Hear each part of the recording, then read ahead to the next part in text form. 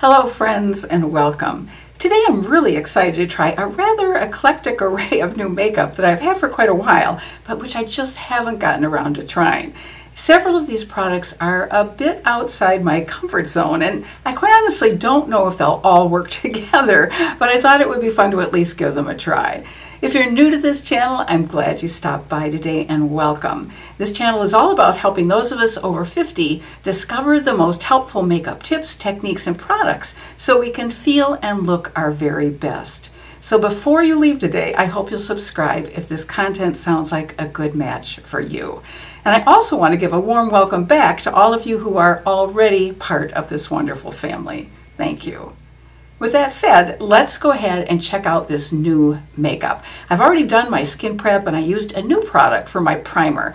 I tried the Danessa Myricks Yummy Skin in the shade 3 as my primer and then applied the light reflecting foundation from Nars over it.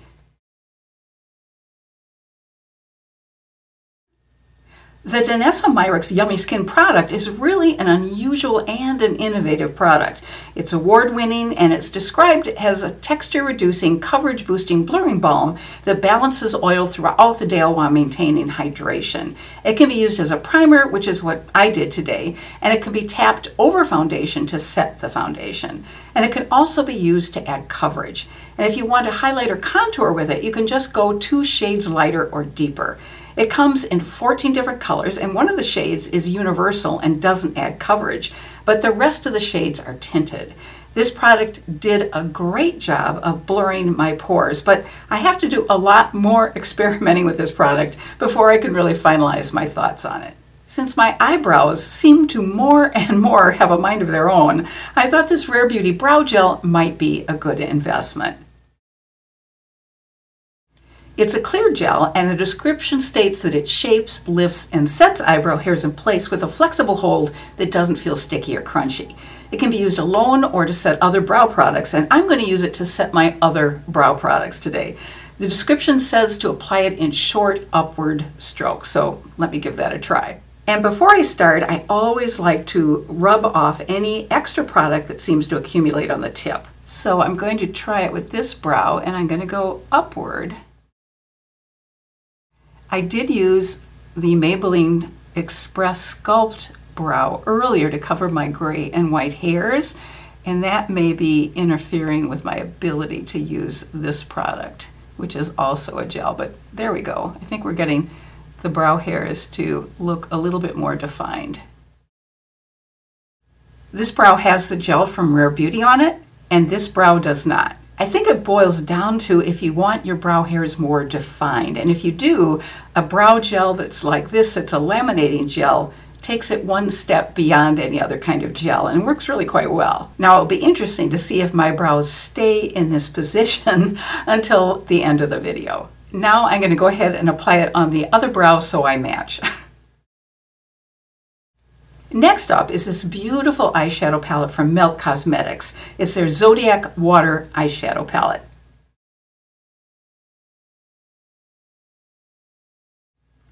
There are also other color stories in this Melt Zodiac line. This is what the Earth palette looks like. Here's the Fire palette. And this is the Air Zodiac palette. One of my resolutions for 2024 was to try some new makeup brands, and in today's video I'm actually trying 3 brands that are new to me, including this eyeshadow palette from Melt. The 8 shades in this palette are inspired by beach waves and the depths of the ocean, which probably isn't surprising seeing those colors. There are 5 mattes, 2 of which are neutral colors, and 3 shimmers. I always like to have more mattes than shimmers in a palette, since for me, it makes the eyeshadow palette more versatile. I'll start with the lightest neutral shade called Secretive in the middle of my crease, and then I'll mix Secretive with the other neutral matte called Possessive and apply that in the outer part of my crease and lid. Here is Secretive, and the dark brown on the lower right is Possessive, which I'll be using next. And this is Refer brush number 14. This is really a perfect transition color, and it's especially perfect if you have lighter skin. Now I'm taking the deeper shade called Possessive and going on the outer part of my crease and the outer part of my lid.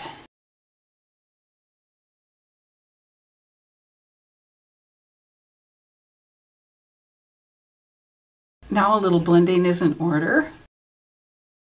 And I don't know if you can hear the noise upstairs or not, but my husband is working on a project. So if you hear a little bit of a banging, I apologize, and that's what's going on. In our new house, we have these light switches that unfortunately are motion detectors, but they manage to go off exactly when you need to have them on. So he's trying to fix that and also doing some other repair work. I'm really glad there's not a lot of fallout with these products because normally, as you know, I don't do my face makeup first. I always do my eye makeup first because of my concern about fallout on my face products. But so far, so good. Now, I could definitely just leave it at this, but since I want to try all of the colors, I'm going to dive right into the rest of them. I'll apply the lightest blue-green matte called Trust Issues on the inner corner of both eyes, the next deepest blue-green matte called Emo in the center of the lid, and the deepest matte blue called Ugly Crying on the outer crease and lid. Here is Trust Issues, and then on the bottom row you can see the mid-tone blue-green color called Emo, and here's the very deep blue called Ugly Crying. This is going to go on the inner corner, and I'm going to gradually get a little bit deeper. Then I'm going into the mid-tone color, which is a little bit deeper blue-green.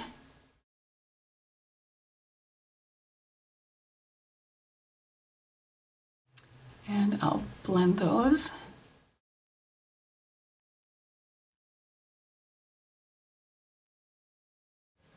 And then I'm going in with this deepest color. And these formulas all seem to be blending in with each other easily. And then let's do a little bit blending here. And I want to bring a little bit more of this deeper color up. Now, the one thing I wish this palette had, and actually it's something I wish every palette had, is a white. Because I would love to lighten this blue up even more. But I don't have a color that's going to allow me to do that, unfortunately. I am hardly seeing any fallout. That's amazing.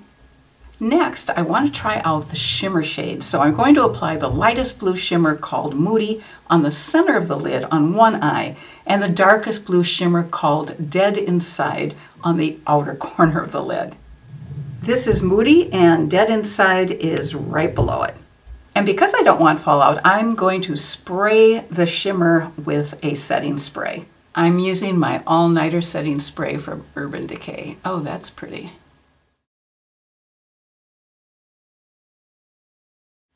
And now I'm going in with the deeper color. Also use setting spray on this. And I'm just going to pat the edges.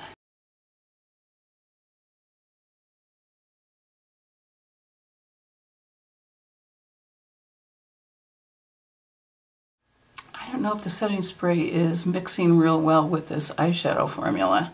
It doesn't seem to be blending really well. Let me go in with my finger and see if that'll make a difference.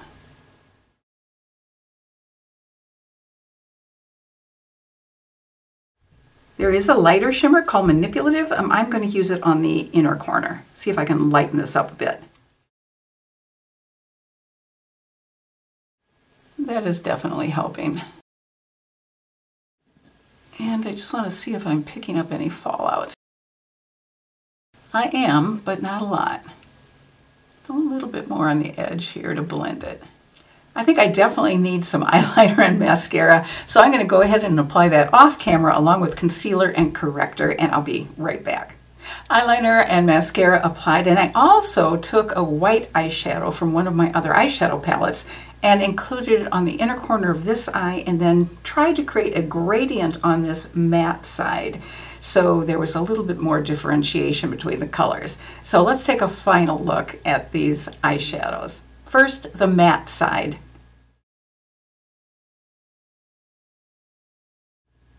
And now the side with the shimmer on it.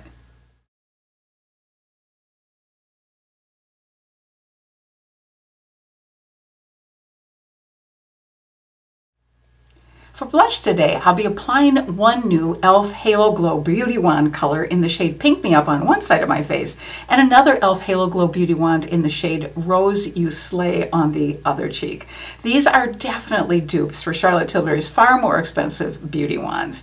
This e.l.f. product costs $9, and the Charlotte Tilbury product costs $42, so there's quite a price difference. And these have the squeeze tip applicators just like the Charlotte Tilbury products. But the difference, unfortunately, is with this e.l.f. product, there's no little dial that you can turn to make the product stop coming out of the little sponge tip applicator. There is a turn-off switch like that on the Charlotte Tilbury. So I have a hunch what's going to happen is that these e.l.f. products are going to get pretty darn messy because the product can keep squeezing out. I hope that's not the case, but I'm afraid that may be happening. This is the shade Pink Me Up, and I'm just going to take a stippling brush and blend that in. Or you could do it with your fingers too. If you do use a brush, I highly recommend a stippling brush because it's less likely to disturb the makeup underneath. And then just patting it in rather than buffing it and brushing it makes a big difference too. That's a really pretty soft color. And on this side, I'm applying Rose You Slay. Isn't quite as pink.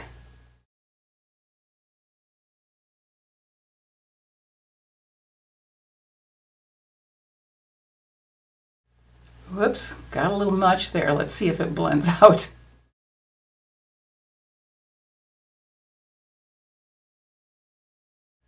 Yeah, these really blend out nicely. That is a really pretty soft, more of a neutral pink. Just going to go around the edges a bit just to soften the edges. I think you can get a good idea of what these look like from some swatches, so let me show you the swatches. Pink Me Up is on top and Rose You Slay is beneath it. I do like the additional glow that these blushes provide rather than a matte finish. Well, even though these e.l.f. products are glowy, we're going to add a little bit more glow on one side of my face by applying the Say Beauty Glow Sculpt highlighting product in the shade Pink Glow. This Say Beauty product comes in 5 shades, and Say Beauty is a clean beauty brand. The finish of these combination blush and highlighter products has a glow produced by micro pearls and not glitter. Let's take a look at what it looks like. And here's the Pink Glow, which is a very light pink. And one thing I really like about this product is that these are refillable. So once you go down to the bottom of a pan, you can pop it out and then put in the refill, which obviously isn't as expensive as the original product. So let's take a look at a swatch first. I hope you can see this. It is so light. It's really more of a highlighter than a blush, but it does come in some deeper shades. And there's one called Mauve Glow that I really want to experiment with. So I'm going to add a little bit of this. Oh, you can see how much more glow I'm getting. That's really pretty. And this blends in very easily. Oh, I like this a lot. That is really a wonderfully soft looking glow. So this is the Say Beauty side. And this side just has the e.l.f. Halo Glow. And it looks to me like there's a lot more glow with the Say Beauty side, but let me know your thoughts. And finally, the lips. First, I'll apply my L'Oreal Age Perfect Lip Liner, and then I'm going to go ahead and use a MAC lipstick, which I have not used in years, but I just had to give this one a try, and you'll understand why when you see the color. It's the shade Everybody's Heroine in their Silky Matte formula. Here's a swatch of the MAC lipstick. Isn't that gorgeous?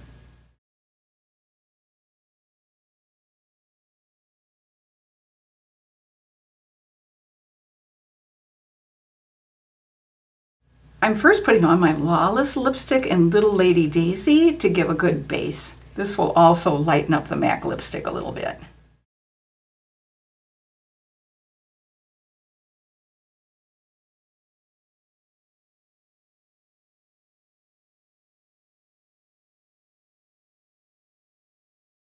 And I also have a couple of new Lawless lip glosses, one called Lavender Sorbet, which is a fairly light lavender color, and another one called Violet Bloom, which is deeper. I'll swatch these for you. Lavender Sorbet is a much lighter color and Violet Bloom is much brighter. Since the MAC lipstick is so bright, I'm going to go ahead with the softer color in the Lawless lip gloss. So this is a Lavender Sorbet lip gloss over the MAC color. And here's the final look.